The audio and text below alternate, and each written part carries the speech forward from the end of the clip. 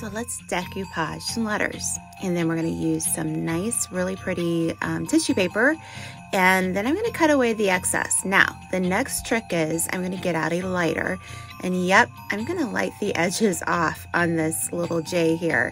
It works beautifully, but be very careful. You're going to get 3 wreaths, small wreaths that you can connect together with some zip ties, and then just kind of add some ribbon kind of as a decoration.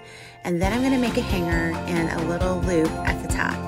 So we're going to put our joy letters on there. We're just going to glue them right down, and then we're going to make a bow. Simply take the same sections of loops, same size, put a pipe cleaner in the middle, twist it, dovetail those ends, and boom, you got a beautiful wreath. So hit that subscribe button and follow me here on YouTube and watch the full tutorial. Hope to find you there.